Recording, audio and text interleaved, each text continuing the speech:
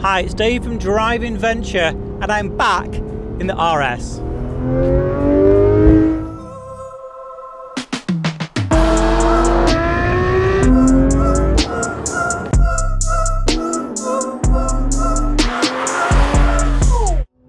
So yes, welcome back to the GT3, the RS, the Rennsport, the car that puts a big smile on my face. Let's get the IP exhaust on. Ooh, the downshifts. You feel it right through your seat, the vibration of those IP manifolds.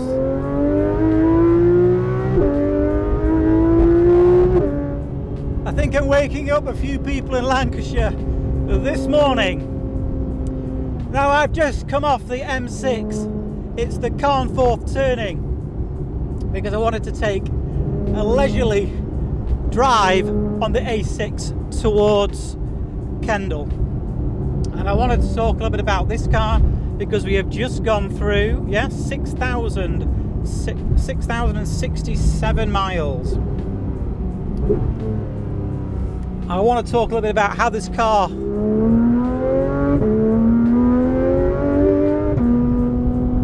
has been performing through every single one of those miles, because it's been smiles all the way. When you get in this car, you just want to keep driving and driving and driving, and you don't want to stop. It's got so much performance.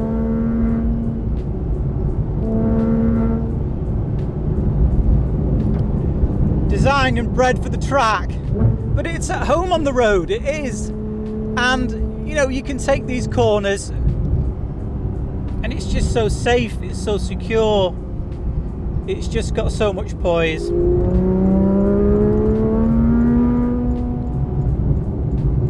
And that noise in the back, the howl that comes through the cabin as you're pressing on, you'll never ever fall asleep in driving this car. My heavens, Lord.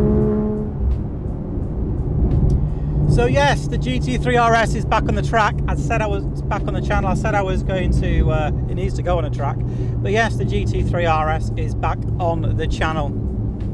I just want to say a few words about Porsche Centre Kendal because it won't be too long now, later this summer. And it will be Porsche Centre South Lakes. Their new facility is well and truly underway. It's just at junction, I think it's 35, stand to be corrected, but it's a Carnforth junction, it's just right there.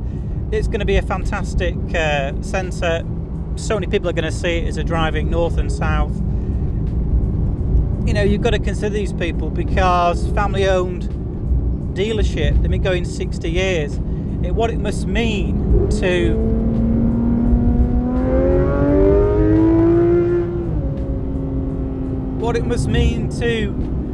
the current owners to have seen, you know, the people that have gone before them build the centre, set the centre up, take on the Porsche brand, and it's been going ever since. And it's a great testament to the Parker family that they've kept the business true to its roots. Just a great people. So if you're in the market for a Porsche, you're thinking about buying a Porsche, and you're in the northwest, I mean, you can come from anywhere in the country, but certainly I would certainly give them a call and go and see them. The other thing I want to talk today about is also why I enjoy the Porsche brand so much. I think it's because it's got such a history, a little bit like the Porsche Centre Kendal business. You know, it's been going a long time. Porsche have been making cars a long time. As we know the story, road's a bit bumpy. Ferdinand Porsche, you know, he couldn't find the car he wanted, so he made his own one. And the 911, what a success story. I never thought I'd actually get to own a car like this. I never believed it. When I got my first 911, I felt like, wow, this is such a good car. And later on today, I'm going to be driving the latest 911, a 992 Carrera, so stay tuned for that. one of the reasons I enjoy the 911 so much is because it's a car just got that classic design, that classic shape. It's the shape, you know it's going to be rear engine, you know it's going to have that lovely swooping rear, unless you put a nice wing on the back. It's just a classic car. And as I said in my last video, my last Costco Drives video, it's a car which ages well. And you get into a 911, you know in the years ahead, your money's safe. You get, you know, the dip off after it's purchased a bit, and then if you buy it at the right time, they will come back. That's why I like Porsche so much. There's such a history associated with them. The Le Mans, you know, how many times they won Le Mans. You know, I remember watching it when they won it in that 919 hybrid before they gave up. Incredible car, from last to first, and won it. Amazing. Okay, we are going to have a little bit of a talk today about watches again. Yes, because I'm wearing today my Rolex 11660. This is the heavy duty piece. This is the Boss dive watch. This is the Deep Sea, the Rolex Deep Sea Dweller that came out, I think it was about 2008, and I first tried on this model reference when I was in Hong Kong. And at the time I thought, it's just too big. It's just, I don't know, I'd gone from wearing, you know, the Sea Dweller 4000 and then putting this on my wrist. It was a big step up in size, but Rolex, as they always tend to do, you know, they steal the march on the competition. They bought out a really big watch when watches were getting bigger and bigger and bigger. So this watch is 44 millimeters in diameter, so it's a chunky thing. You know it's on. I was in a Rolex store in Italy, and they said they really sell a lot of these in the summer months, because it's short sleeves, it's t-shirts, it's polo tops, and the watch really stands out. You know, in the winter months maybe you've got a cuff over it or a jacket, you don't see it as much, but in the summer months these really sell, and it's a standout piece because it is so big. Other than the Yachtmaster 2, which I mentioned before, it's not really my thing. But this is a watch which my dealer at Whittles had there, and the initial flurry of sales had gone through and everyone wanted them. The lists weren't quite so bad then, you know. And then they called me up and said, we've got one in the stock, and what do you think? And I ummed and ahed, and I thought, go on, I'll take it. And I actually bought it. I went into the store on the way up to an appointment up in Cumbria. I popped into Preston on the way and bought it, and I've been really happy with it. It's a watch which it does grow on you the more you wear it and the more you have it. And the dial, it's like a matte black, so again it looks a little bit grey, and then it can look very jet black in certain lights because of the way they've designed it, is that when the light hits it, it's easier to read it. It's got a dome glass. Obviously we'll get into a bit more detail on the watch when I get stationary, but it's got a dome crystal on the top. The crystal's thick. This watch, 12,800 feet. This goes down 3,900 meters. This watch will take some punishment. It really will. I've had it so long. It has been serviced, so it has had had a service about 3-4 years ago. And as is the way with Rolex, when they come back, they are so crisp. They come back in like a box, like a service box. It's like buying a new watch again. They really know what they're doing. But there's so much metal on this watch. The case is it's a jumbotron case. But I'll talk a little bit about the newer Deep Sea and the James Cameron. I've mentioned it before, but this was a watch. This particular reference was the watch that James Cameron wore when he went down in that green submarine, the one where the colour green appears on the dial of the Deep Sea D Blue, James Cameron edition.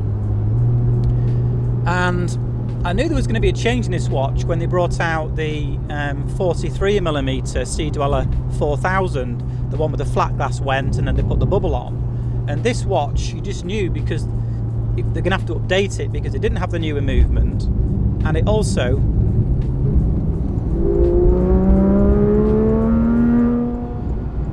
overtaking's no problem in this car. It didn't have the newer movement, and also the 43mm anniversary sea dweller with the red writing on the dial. That watch, the bracelet was made wider, so and the clasp was wider as well. So you just knew something was going to happen to the deep sea, because it was a bigger watch but had a narrower bracelet. And it does taper, and we'll get onto that a bit later on in this video. So I have ummed and ahed about a James Cameron. I have, you know, I've been offered them in the past.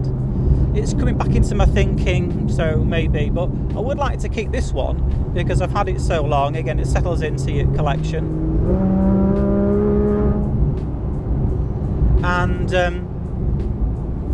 it is the original, so you know, that's it. The newer ones, yeah, they command a little bit more money in the secondary market. Again, it's a watch you have to buy for overs. It's difficult to buy them in the stores, the lists are so long. The D Blue particularly is hard to get. They don't get a lot of supply in my dealer, and I think it's the same up and down the land throughout the world. The D Blue dial, I don't know, it'd be nice to have it, just to have it as a watch which slots into the collection as the newest version. And of course, now with the Submariner 41mm, that bracelet becoming a bit wider, I've now got a watch that, if you like, is chunkier, but it's got a narrower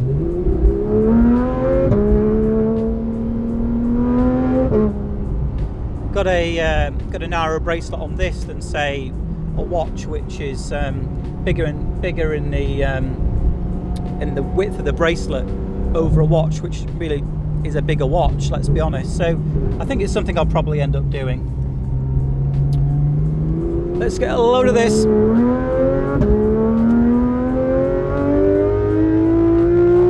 Oh yes! Oh my god, this car is so fast. It's too much for the road. It's too much for the road. The thing about this car too is that when you are driving it, the faster you go, the more the aero comes into play. So the rear wing starts to do its job.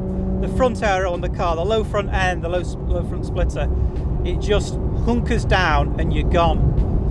And the grip with the winter rubber, I'm running these Continental TS 860S tyres. Amazing. I mean, they're not Porsche approved, but they're better than the Cup 2s this time of year.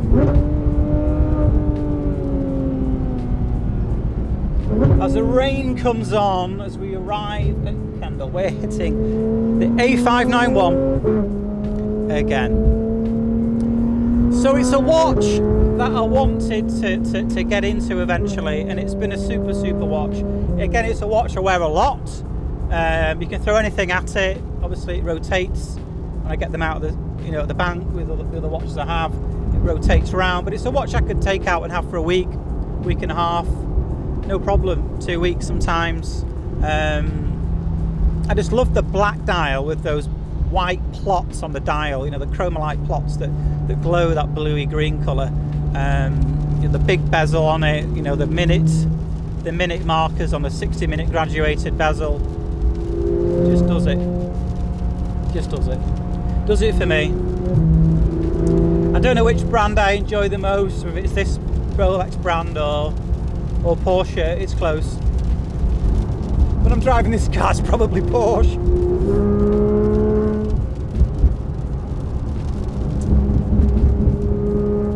So I'm just going to make a little pit stop here in this service area. The downshifts, please. Come on, come on. I said on my stories on my Instagram, I said, oh, don't know whether to drive the E-Class tomorrow or drive this, because I knew what to do this type of a video. Obviously the E-Class is a bit quieter, but this thing's a lot more exciting, isn't it? And you sort of, the anticipation builds, even though I've had this car now a while. I've done 6,000 miles in it. The anticipation, I know I'm going to drive it, just puts a big smile on my face. It's great. I get in it, you sit in the seat, get your hand on the steering wheel, and you're like, let's just get going. I mean, it's just fabulous. So maybe I'll get the watch off the wrist now. Yeah, so this is the 11660. This is the original deep sea that Rolex brought out in 2008. The first thing you notice about this watch is it's got extremely thick profile. This watch is heavy heavy duty. And it's got the ever-present helium escape valve in the back. What sets this watch over apart from the standard sea dwellers isn't just the fact it's got far more water resistance. This will go down to 12,900 feet. It's also the fact that it's got a different bracelet too. So like the other sea dweller, the 116600, it's got this extension link in the back here, but it's also got a different way of making the bracelet that bit bigger, and this is called the glide lock. Okay, so this lifts up like this, and then you can just make it that little bit bigger on your wrist and so on. So that's different to the deep sea, and you don't get that in the other sea dwellers. The other thing about the deep sea is on the case back. Oh, you see that in the back of there, in the case back. It's titanium, and the reason it's titanium is because it has to flex with the pressure. I'm not going down 3,900 meters, that's not me, but it will flex with the pressure, so it's not got a 904L steel case back, which makes this watch unique to Rolex. No other Rolex has that type of case back, but it's got the platinum inlaid 60-minute bezel, which is very nice. It just stands out so well, and the bracelet does taper. So, you know, I was saying before, it tapers from a thicker point of where it joins the case, and it tapers down. Now that's one of the reasons I think they made the new 12660, because they wanted to beef up the bracelet, make it a bit wider, so it kind of kept in line with a bigger case, and it also has a wider clasp at the back, so they made this wider as well. So yeah, it's just a stunning watch, and I really enjoy wearing it. It does make a statement when you're wearing it. I have ummed and ahed about selling it, put towards the James Cameron, never got over the line with that, so there we go. Anyway, another reason I've stopped here, because I'm down to use the toilet, so I'm going to use the loo, come back and we'll carry on. So welcome back. Yes, I had to have a leave myself there. Jeez, I was absolutely, you know, that's then coming up from Cheshire and up here, you know, it was a long journey, and then you need the toilet and you get up this way, so I know all the pit stops for that. So yeah, it's just a super watch. You know, they do go for a little bit less than retail. This particular one, the James Cameron ones, you know, that they're going to be going for overs all the time. I think they're less readily available. But it's a watch that just puts a smile on my face when I wear it, and I really enjoy wearing it. And I don't have to worry too much, not too precious about it, because again, it'll take some bumps, it'll take some scrapes, some scratches, and actually enjoy a little bit of patina on my watch. I really do, and I enjoy that bezel, just crisp. 120 clicks, and not many people know that in the bezel. So yeah, let's get onwards to Porsche Centre Kendal. The sun's just come back again a little bit, so I'll get the shades on.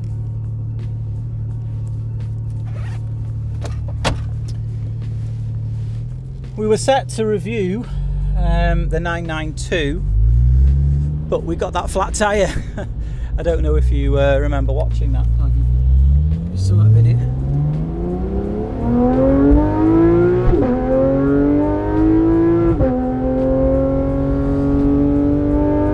It takes you to the promised land, this car.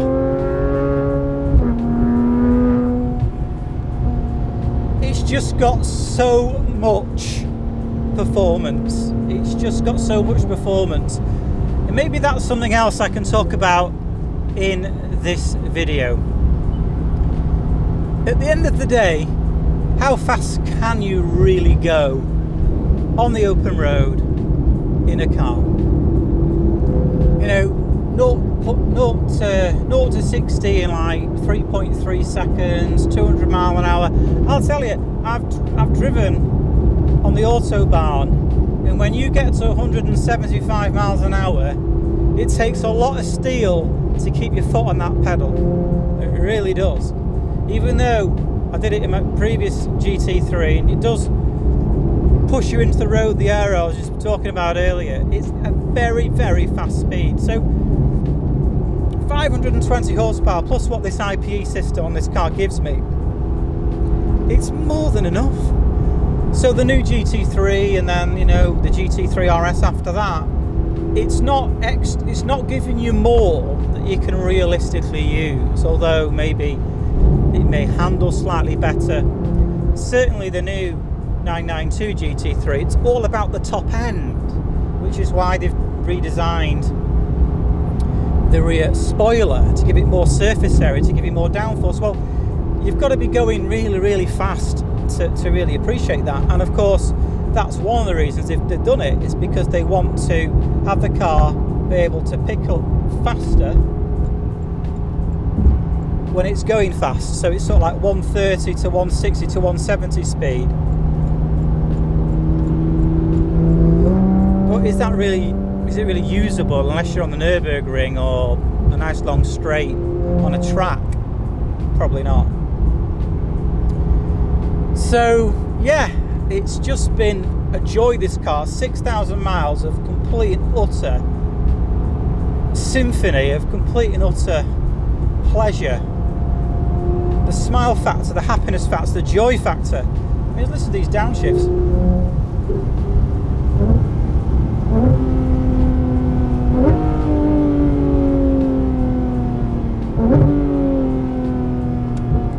One of the things the car gives you when you're used to driving cars like this is the ability the car has to take the speed off quick.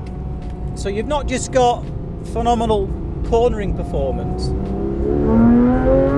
but you can take the speed off the speedo just like that. These ceramic brakes, they're going to be even bigger on the 992. They're bigger on the 992 turbo. They're enormous, but you know, it just creates so much opportunity for pleasure, being able to slow down safely and quickly and corner with the poise that this chassis, this wider track RS body gives you. It just blows me away. It just blows. Every time I drive this car, I get out of it and I think, bloody hell. Yeah, I just think, just, you know, heart takes your heart rate up, hairs on your hands just stand on end, just completely blows you away. And I'm so glad I got one, I really am. Before all this latest emission bandwagon clamped these OPFs on cars, and of course we know they're going to be on the next one and the next one, and how long is it going to be before they say, oh sorry, it's just too much CO2, you just can't make that car anymore. By 2030, no pure petrol cars will be for sale. Whether that can actually be achieved, I do wonder. I think to myself, is that really doable? As we know, politicians are very good at saying things, making it sound, oh yeah, great, vote for me, this is brilliant. It's a vote winner. I think that's why politicians have got behind the global, the climate change bandwagon, because you see votes in it. That's just my opinion. Get too political. I don't really believe it's as bad as everyone's making out. I'll be quite honest with you, because we don't have the records. We can't go back 2,000-3,000 years and say what was the weather like then. We don't know. Recent records, yeah, but how long's the Earth been here, and how many climate cycles are we going to go through? We don't know.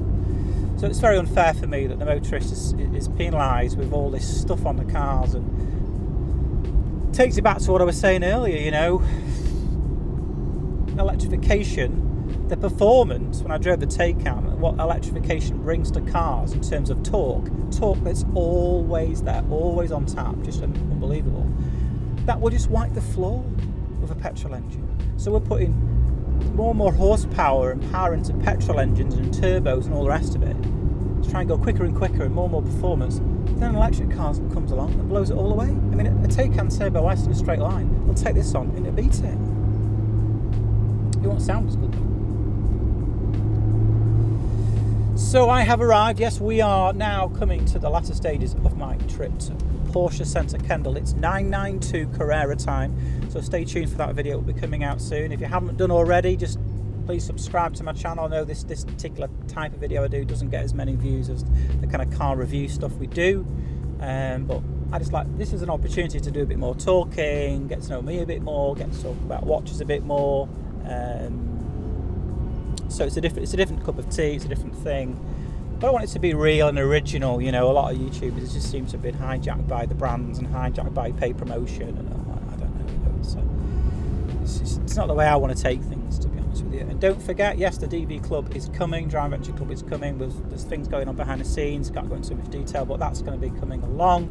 So I know there's other people with an appetite and passion for their car, they want to use it. You know, this is why I have a car. I have a car like this so I can use the bloody thing. I want to be out on the road. I want to be in great places, great roads, great times, great experiences. That's what it's all about for me.